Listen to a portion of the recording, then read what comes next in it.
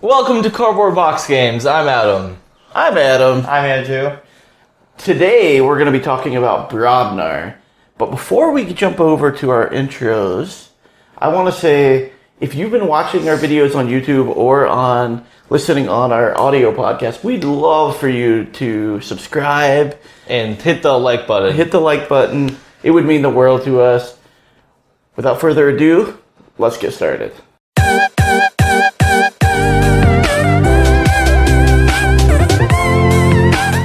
And of course, we have to start off the week with Card of the Week. Card of the Week. Yes. So why don't we start over with you, Adam? You read off your Card of the Week and tell us why you chose it. So my card is called Champions Challenge. It's a Brobnar card. It's an action card. And when you play it, you destroy each enemy creature except the most powerful enemy creature. And then you also destroy each friendly creature except the most powerful friendly creature. Interesting. And then you have to ready and fight with your remaining creature. And then you have to fight. Cool. That's powerful. Yeah. So basically, you destroy everyone's creatures except your strongest and the opponent's strongest creature, and then those two fight each other. And then whoever is the strongest survives. Which is probably going to be the Brobnar creature. Which is probably going to be the Brobnar creature, yes. Sure. Huh. I really like this card, because if you just start off with this card, you could just wipe the whole entire board, basically, and then you can place a bunch of Brobnar creatures down, do their actions with them. I picked it because someone played it against me one time, and it hurt me extremely since I was playing a Shadow, Dis, and Untamed deck, and they don't have that many strong creatures. Yeah. And so basically all my creatures died, and they have special abilities with them too. And he just destroyed all my creatures. Yeah. Okay. That would go really well with the other artifact with Brobnar. This artifact, if you destroy an enemy creature, you gain 1 amber. So you automatically just kill everything, and then your Brobnar creature can just attack. Yeah, like kill him, and you gain just so much amber. Yeah, you would get a ton if you had like one creature on the board and you played that card. And like, it must be a rare, right? Because I've never had a rare, any yes. deck, so okay, that's so cool. So Andrew, I'm looking at your card, and you've actually picked one of the cards that aren't out yet, which is pretty exciting. This is a new card. Oh, it's not out yet? No, this one's not out yet. So why don't? But that's still something fun to talk about. Yeah. Okay. We talked about it in their earlier videos. Yeah. This card is called Grump Buggy, and it's an artifact. And your opponent, what it does is you make your opponent's keys cost +1 for each friendly creature with power 5 or higher, and it's the other way around for you as well. So how many he has 5 power? That's how much amber your key costs. So how many 5 power? So if you have like three 5 power creatures, then their key costs +3 power. Yeah, plus 3 amber. Yeah. And then if they have like 2 5 power creatures, then your key also costs +2. Which is really interesting. Okay. But it does favor Brobnar again. It does. Yeah. Especially if you're playing against like a Logo Shadows Dis deck. They may have some, but they're not going to have a ton. Yeah. Exactly. So I think it's kind of bad because this is Brobnar, and Brobnar is mostly powerful with high numbers. And it depends on what deck you go against as well. Do you think this card is bad? Yes. You do? Interesting. Huh. I'm actually a little bit excited to play this card. I don't know if it's bad. Well, if you think about it, Brobnar has so many high creatures. You mean against it? Oh, sorry, my bad. I got it. You had it mixed up. Yeah. Yeah, that's good. Yeah, I realize it's good now. Okay. But I mean, the truth is, if you're playing against another Brobnar deck, say you have like a Brobnar Sanctum deck versus a Brobnar Sanctum deck. And all the creatures are big. Keys are going to cost ridiculous amounts. Keys cost 14. 10, yeah, 14. Yeah. You're like, okay, I guess. Well, this game's going to be long. I guess we need like a board 50 wipe. amber to forge all 3 of my keys. Yeah. So. And also Sanctum captures as well, so it's going to take even longer. So my card of the week is an action in Brobnar, and it's got 1 raw amber, which I value that really highly, because the cards that give you 1 raw amber I think are super important. And Brobnar in particular, I think, because they don't have a lot of raw amber cards. They don't, no. Based on like how it feels anyway. Mostly I haven't ran the about numbers, but for Brobnar. this card is called Smith, and like I said, it's an action. When you play it, So you've gained an amber from the raw amber, but the playability is gain 2 amber if you control more creatures than your opponent. That's powerful. So what I love about this, and I have opened a deck recently that has 2 of these, you have a potential of getting 6 amber if you play both of those on the same turn, and you happen to have more creatures. That's powerful. Worst case scenario, you just get 2 amber, and 2 amber for 2 cards. That's pretty good. I mean, this is a card that is really interesting to me if you can get a very heavy Brobnar board, like a very heavy Brobnar deck. Does your deck have a lot of Brobnar in it? No, unfortunately, that one didn't have a lot of creatures in it. That stinks. So, but it got me to thinking, like, that card could be pretty awesome. It could be. That's why I picked that as my card of the week. Is one that I very rarely played. I think it's uncommon, actually. But I still think it would be fun to play and try it out. And seems powerful. Gaining 3 amber with a single card seems ridiculously powerful. It is pretty powerful. And not many Brobnar cards actually help you gain amber No. that I can think of. Which is what we're going to talk about today quite a bit. It's like, are we playing Brobnar the right way? And it's going to be interesting to find out from all of you. Yeah. So let's start with the first question that I wanted to ask is, when you open a Brobnar deck, what is it you're hoping to see in that Brobnar deck? For me, I like to find a bunch of synergies with the deck. I like finding Gengar Chieftain, I believe. We play it ready and fight with the friendly He's creature. like one of my favorite creatures. Yeah, he's pretty awesome. I also like controlling Brobnar creatures.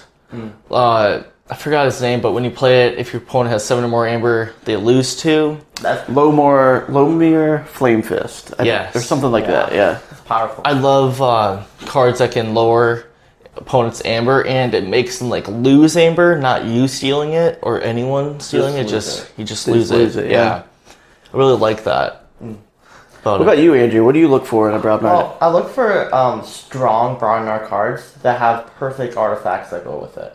Like the chest, by the way, and like the war chest, yeah, the war chest, and also the card that readies every creature to fight as well. Like, I'm looking for those types of decks because Brobnar is like mostly for getting for destroying your opponent's board, pretty much.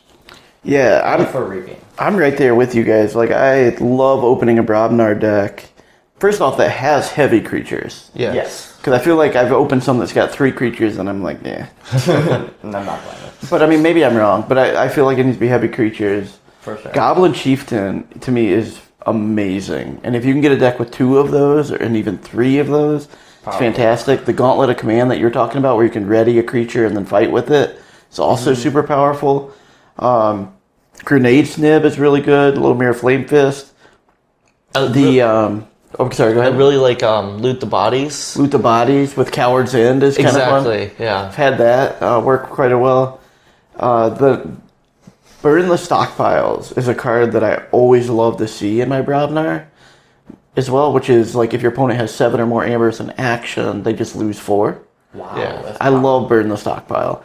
But it also is scary when you're playing against a Brobnar deck and you don't know what's in it, and you're like, all right, if I go to 7 amber, I'm probably going to get Burn the Stockpile. Yeah. And it's really tough. But really what I look for is creatures more than anything. Like, I want a good creature base. I want War Drummer.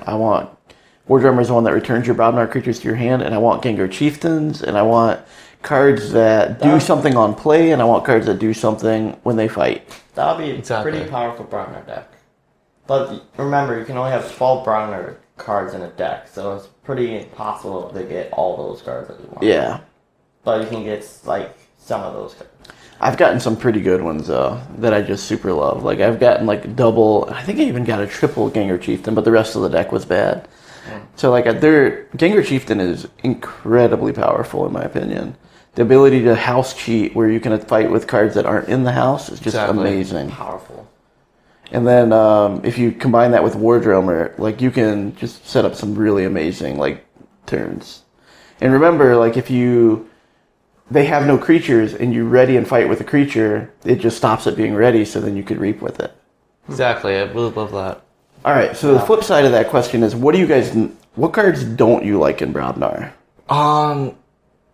I don't really have a card that I don't really like to see, but one card that I kind of dislike is Kelpie Dragon. Khaleesi Dragon. Khaleesi I don't know if Dragon? that's the right way to pronounce it. And Tireless Grog. So Khaleesi Dragon, you can only play it if you have more than 7 amber. Yeah. But once you do play it, He's amazing. he's amazing. Like when you fight and reap with him, you gain an amber, and you can also Do 5 damage to any target. I believe that is it. 5 I have it Yeah. here. Dang. Yeah, you can do when you fight or reap, you gain an amber. Then you can deal 5 damage to a creature. It's really I have to awesome. pay 7 to play him? You Yeah. just have to have 7. 7, yeah. Oh, okay. So it always ends up hard because, again, with the Smith card, where you gain 3 amber, you That could would be maybe. awesome. The problem that I've had with Khaleesi Dragon is I always have it in my hand. I'm like, oh, I guess I gotta discard it because I'm just not gonna. That's how I am all the time. Yeah. And also with Tireless Grog. So with him, I kind of don't like him because he can only fight. And he Not cannot reap at all. No. Oh, and that's he belongs to the active house. So if you pick Logos, you can play him. You can fight him with Yeah. it. You can fight, but yeah, so you have can't to reap fight though. with him on your turn. You have to. He's And gonna if die he's quickly. and if he's the only creature, then you have to kill him.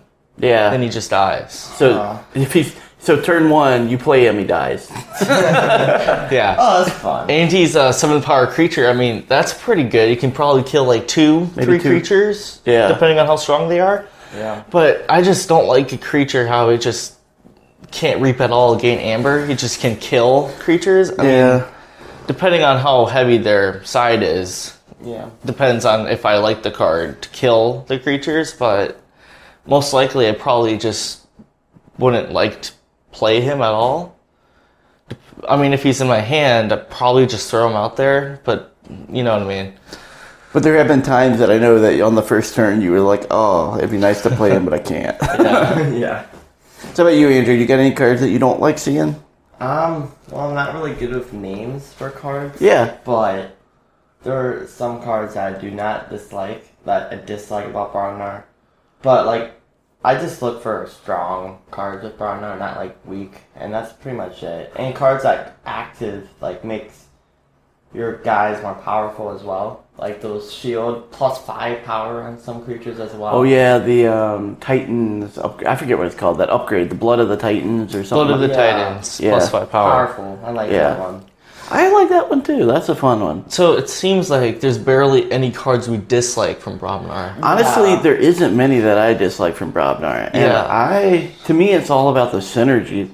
Khaleesi Dragon was the one that came to mind for me. And honestly, I love the card. I love Dragon. I do, but if you don't have 7 amber, it's Can't just you can dead never weight. play it. Yeah. Because like a lot of times you get to 7 amber, you're gonna pass the turn to your, say you're called Logos or something. Yeah. You pass the turn, you're either gonna forge a key or they're gonna take all your amber. Like you just never start with that much. And Brobnar doesn't have a significant way to like gain a ton of amber to be able to do that. Well, it It depends doesn't. on what the Brobnar is with. If it's like with Shadow or Disc, then it's But pretty I mean, powerful. he's talking about on their turn, like getting up to 7 amber and being able to play him. It's sometimes That is- hard. yeah. I mean, it happens. It's not like it never happens, but it Yeah. definitely is hard. But if you have like 5 Brobnar creatures on the board, you can just reap with all 5 of them, and then you get like to 7 amber. That's and the then trick play. with that card. And Yeah. you need like a big creature base to go along with it. Or Smith, like a couple Smiths With a good creatures on the board. with good creatures. Yeah. So that brings me back to my next point, which is when I first started playing Brobnar, I was just fighting. And I've played so many games that I think I've lost because I went with that strategy. 'Cause Brobnar can dominate the board. It can They keep can. their creatures off. A 5-power creature can sometimes kill 2 of their cards. And when you think about it in terms of like other card games, you feel like card advantage is like 2 for 1-ing. And Exactly. with KeyForge, it's different. So I've landed on you might kill 1 creature with your Brobnar, but really you should look at every one of your Brobnar creatures as amber generators Yeah. of reaping. What do you guys think? It sounds like you might agree, Andrew. I agree for sure. Because what if your opponent has like no creatures really, so he can't even really attack? Because there's lots of decks where like, I did this Brognar deck once on Crucible. It was a sealed thing, and I had so many creatures. But I'm like, I used to be like attack, attack, attack. But then it was like, why don't I just reap? Yeah, Yeah, so I think reap will work with the deck for sure. I think, I mean, I agree with you, and I did the same thing. I have one more point, but I want to let you talk first, Adam. Do you have anything to add to that? For me, I just like looking at my Brobnar creatures as an answer to destroy their creatures. I don't think of them as amber generators because usually they have fight abilities to gain amber or to capture. No, that's sync creatures, I mean. But you get what I'm saying. Like, they have a bunch of play abilities and fight abilities, so I keep thinking of them as, like, synergies to kill their creatures. So I think it's just going to be kind of hard for me to make them produce amber unless they have no creatures for me to actually fight against. I think this is where the debate comes in because when you're looking at a board, there are times that you just absolutely have to fight with Brobnar. Yeah. In particular, there are cards that you just have to deal with. Hunting Witch, Succubus, Witch of the Eye. Like, there are cards that you just can't let sit on the board. And that, like, Brobnar's great at picking those guys off. Like, that's 100% what should happen. Yeah. But I think there are situations where if your cards are bigger than your opponent's, and you have 4 Brobnar creatures out, and you just reap 4 times and gain 4 amber, your opponent's going to be like, oh, I got to figure out a way to take care of this. So you switch the pressure to making them, instead of you trying to control the board, you make them have to deal with your big creatures. Which is hard to do because they're strong. Because they're bigger. Yeah. And they might have to, like, waste resources or make plays to stop you. It's not always the right thing. But I think reaping with Brobnar is super, super good. And I didn't see it that way when I first started playing. So the reason I don't like reaping, because usually when I do have a lot of Brobnar creatures, I start reaping. That's when the opponent plays a bunch of creatures down, and then I keep reaping and reaping, and eventually they have so many creatures down, and they can, like, call one house, any one of their houses, and they can reap and get enough amber to forge key right away. That takes a while for them to get to, though. I mean, when I'm reaping, I'm just like, okay, I don't care about your creatures, just reap. Oh, next turn. Okay, forge key, reap again. It depends on the deck. I don't think you should call Brobnar. It depends on the deck, for sure. Yes. Yeah. I don't think you should call Brobnar to just reap unless you can do other things with it, in my opinion. So I think there's a balance. I think what you're talking about is, like, say you've got no Brobnar cards in your hand. Yeah. And you have 4 Brobnar creatures. Do you call Brobnar or do you call a different house? To me, I'd look at the game state. Yeah. If I'm ahead on the board and I'm about to get 6 amber to put pressure on them, then I would just reap. If I'm like even on the board and I have stuff in my hand that puts pressure on them to build out my stuff, I would play my cards. And I would build up for a future Brobnar turn to reap. That's the way I look at it. And also, if you're behind, just try to empty your deck fast enough so then you get to free your deck and get better cards. I mean, it is true. Like, one way to come back from being behind is just play as many cards as possible. Yeah. Mm-hmm. Especially if you know you have an answer coming up. So, like, there's some hope.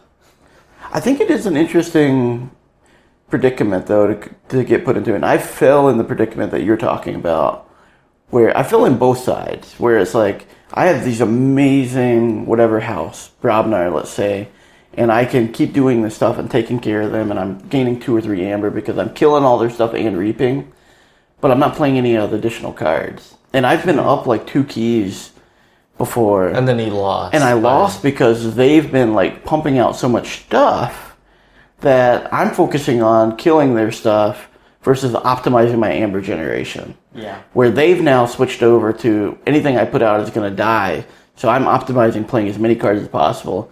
And I'm like, I cannot believe I lost that game.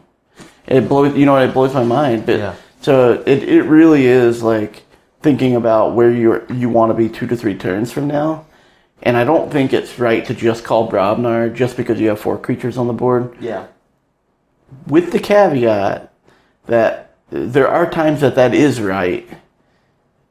Because just putting say for example, your opponent did a disc turn, all right, and he has Lash of Broken Dreams. Oh, okay. And maybe you have 1 Brobnar card in your hand and you have a good Brobnar board. You can gain enough amber to force your opponent to have to play this again. Oh, because they have Lash of Broken Dreams. Yeah.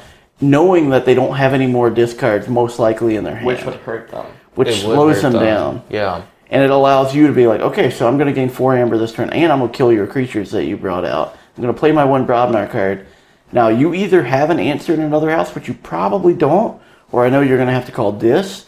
So you're going to be in a position where you're in a losing battle. Because eventually, if you can't play more Dis creatures and dump your hand a lot more, all you're doing is buying a turn.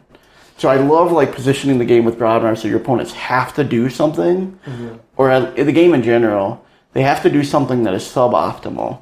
And I really pay attention to stuff like that. So like when a person plays Dis on me, and they have Lash of Broken Dreams, my goal is to get them to the point where they have to play Dis again that next turn to stop me. Because the goal is, my thinking is, they most likely don't have good Dis creatures to start with. Also, what you can do with Brobnar, you can reap with everything, and then if you get the card that ready and fights with every creature on the board, then you can just take out the board, and the leftover creatures you can just reap and gain so much damage as well. Is there a card that readies every creature? There is. It's like follow the leader. That's what it's called. Yeah. It doesn't ready them, though. It just allows you to fight with all of them. Yeah, but if every creature is dead, then you can just have to reap. But I don't think follow the leader readies them. It does. Does not It does? ready I them. thought it does. No, we'd have to double check, but I'm pretty sure follow the leader just allows you to fight with all your creatures on your turn. Exactly. That's So that means like it doesn't ready them. If it ready them, that would be amazing. that'd be overpowered. Yeah. It'd be like reap, reap, reap, reap. All right, follow the leader, kill all your stuff, reap, reap, reap, reap, reap. What happened? That'd be powerful. Yeah. But follow the leader, yeah, it doesn't ready. And that is one of the interesting things. Readying a creature is super powerful. And Brobnar does have ways to do that. It does. Which I think is incredible. That Gauntlet of Command, it's one of my favorite artifacts. And I keep saying that, I know many times. Because it allows you to literally on a Brobnar turn use a Sanctum card or use a Logos card to do something. Which I just think is super cool. And Logos is mostly just archiving cards, right? So. Well, you think about it like Quixo the Explorer. One of my favorite cards to use Gauntlet of Command on is Quixo. So I call Brobnar, ready and fight with my Quixo, draw a card. And he's skirmish too, so we can't Skirmish, take so he doesn't damage. die. And when he fights, draw a card. And there's also Bat Drone. That's awesome. Bat Drone is awesome. You fight, you steal one. And he has Skirmish too, so it's like boop, amazing combinations with Gauntlet of Command. So what type of decks do you think are good against Brobnar? Sanctum. No, like deck combinations, like very controlling decks, highly good amber control. So you're asking like what decks or what houses are good with Brobnar, like in the same deck? Against Brobnar. Okay, gotcha. Probably decks that can easily take out the board, like Dix and Shadow. Well, not... Board wipe decks? Yeah, Dix is really board wipey. With Gate of Dix, Key of Dix, 3 Fates, all those powerful cards. Like 3 Fates is pretty good against Brobnar. And negating if we're playing, which is even more better. 3 Fates is a good card. Alright, so thinking about that, anytime that I've played a Brobnar deck, I like to think about it in classifications. Like, I don't know if it's in particular houses, but I would say Shadow in general is pretty good against Brobnar, in particular because a lot of their stuff is elusive. True. And their creatures are just annoying, so they can do stuff. So you need to use 2 of your Brobnar creatures to kill them, which is really painful. That is true. But I also think Brobnar really struggles with against a deck that generates a ton of amber. Because they can't stop. They can't. They can make you lose at most 4. But say someone gained 15 amber, you can't stop them. You can't. You can't make their keys cost more. You can with that one card. Yeah, actually. Iron Obelisk? Iron Obelisk, yeah. But that requires you to have creatures out. But that has saved me a few times. It has saved me too. So yeah, in my mind, it's like against decks that gain a ton of amber and against elusive creatures. Those are the 2 that I think are the hardest, potentially. Yeah, for sure. I don't know, what do you guys think? Elusive is powerful, for sure. I think I have to agree with you because whenever I'm playing Brobnar, I usually lose against them getting tons of amber and also... And you can't do anything. And when they have elusive creatures, I'd have to waste 2 creatures just to kill one of theirs. Unless you get lucky and have like a punch or whatever that card is that does 3 damage. Yeah, that's punch. Yeah, that's why I kind of think Sanctum is better than Brobnar, because Sanctum you can actually capture your opponent's amber. But Brobnar, all you can do is attack and kill their creatures. With Sanctum, you can attack and capture amber as well, and they have shield. Well, That's why I think it's debatable. I feel like Sanctum's not that good. I mean, the capture's good, but they can get it back. Losing the Amber is way more powerful, in my opinion, because it's just gone. The enemy can't get it back. But there's not that many Brobnar creatures that makes you lose Amber. Yeah, there's only a couple that I can think of. There's only like 2 or 3 that I can think of. Yeah, no, I'm just saying I feel like capture's weaker than... Oh yeah, capture is Lost. definitely weaker than Lost. But There is Doorstep to Heaven, I love that card. that's powerful. which is in Sanctum. So each player, if they have 6 or more Amber, they lose down to 5. Yeah. So for the condition where decks gain 14, it's like, nope, you lose 9 Amber, you're down to 5. Didn't you gain like 50 Amber on Crucible once? And Yeah. It's like Gateway to Heaven. Woo. Doorstep to heaven. Doorstep to Heaven, sorry. Actually, speaking of that, I figured out something on Crucible. It doesn't seem to limit you to the number of times you can play an individual card. So like, I can only play Phase Shift 6 times in a turn. 6 times. And Crucible let me play it way more than that. Really? So I started digging in to verify that was actually a rule after I started doing that. So I apologize to anyone that I beat on Crucible by playing Phase Shift that many times.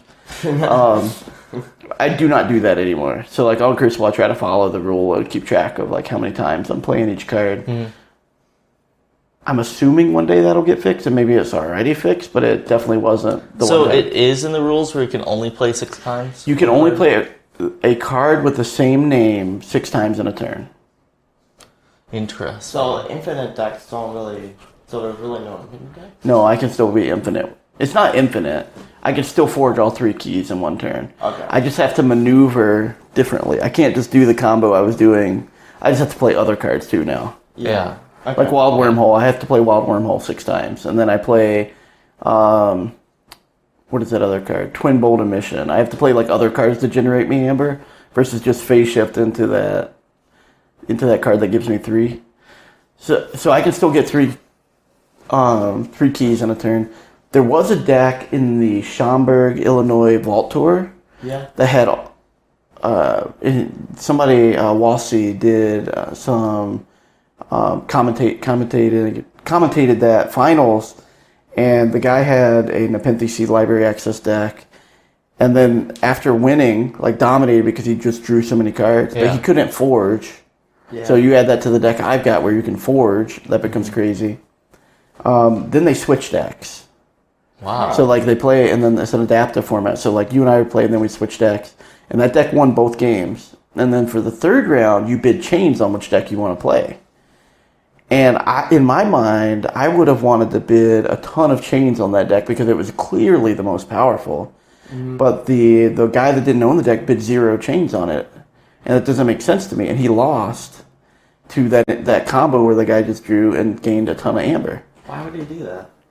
I would love to like understand that decision too, or maybe I misunderstood how that format What do you mean worked. with big chains?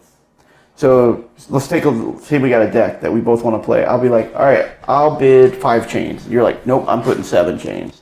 I'll be like, all right, I'll go 8 chains. You're like, I'll go 9 chains. And then you start with that many chains on that deck. Oh. And then I'm like, I don't want to do it for 9 chains. You're gonna have it for 9 chains. And you play it, and you just start with 9 chains against So only one player starts with chains, or both of them? only one. It's who you bid on the deck that you want. To have chains. Yeah. Interesting. So basically, it's just like using dollars. Is that what's going to happen in Atlanta? I don't know. I haven't been able to see. You know what? We should dig into that a little bit more to see what the format is. Yeah. That'd be interesting. I want to say it was a sealed tournament they were going to do where you get 3 decks and you have to play with each deck until you're eliminated or something. Oh, you had to do sealed? Interesting. I think that's for one of them. I know there's Archon events there too. Okay. But I know that I read somewhere where you buy, like, you get 3 sealed decks and then you play until each one of them loses. Do we get to keep the deck? Yeah. Okay, cool. You always keep the sealed deck. Oh, and also, we're going to a tournament later today. Yeah, that's right. Yeah. I hope people show up. It's an Archon tournament, right? Yeah. Yeah, our tournament had 5 people. No, the So- last tournament we had 8 people. Oh, okay. One of Dad's friends came, and some of the other people we saw before came. So I'm guessing this time there's going to be about 5. I'm guessing. I hope there's more than that. So Yeah, they're usually 20. So, one turn kill deck or my normal deck? 1 kill turn deck. Let's see how that goes. Should we all purposely do Brobnar just because of, like, this video. So. Nah, we don't have to, right? Well, my deck doesn't have Brobnar in it. Neither one of mine does. None of mine do either. I feel I mean, we could just pick a random deck back here that has Brobnar. yeah, they just go there like, hey guys, I brought Brobnar and see how good this deck is. So you guys think I should play one turn kill? You would want me to beat you with the one turn kill deck? I know how to stop you. I know it's not you now. My deck has controlling cards that can stop your artifacts. So all I Yeah. have to do is position my Nexus where you can't kill Nexus, but where I can use him next turn. I really hope I don't go against you. Me and Dad were battling, and he used his infinite on me. This was the first time he figured it out. And he was like, I was so excited to gain 3 amber, and while he was like going infinite and gaining 3 keys, I was like, I'm done. Yeah, he's like, I'm done, I quit. I'm like, but wait, I want to finish this. It is very important though for me when I play that deck. It's incredibly challenging. To watch out for cards like Nexus and Snefflift. When do you play it? Like, you don't want to hold on to Nepenthe Seed forever, but if you... Yes, we're getting off topic here. This is for Brobnar. Oh. But yeah, it's fun to talk about other stuff too. Yeah. But yeah, I mean, I guess overall, like, from the very beginning, there's a lot of people that didn't like Brobnar. Like, a lot of the things that But I actually have found that I really... We got an alarm going off here. My bad. Oh, we have to go to the gym soon.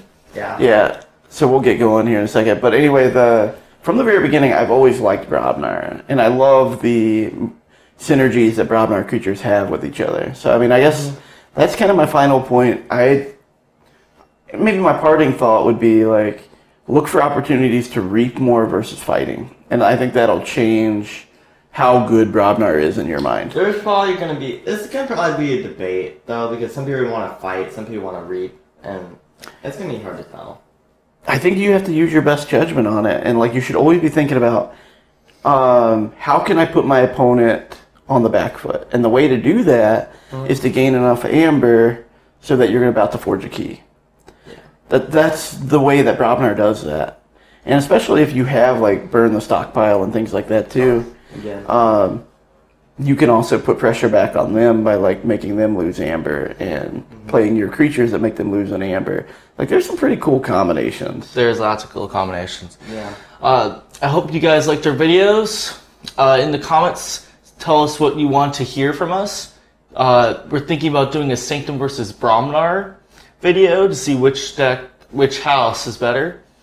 And we might do multiplayer to show you, like, to teach you guys how do we do multiplayer, and it's pretty interesting. It's pretty fun. I love multiplayer. Multiplayer is pretty fun. Yeah. Every once in a while we run into a card where it's like, well, I guess we'll handle it this way. And then we just decide. But yeah, it works. But I think we got it mostly figured out now. But it'd be fun to do a game on that.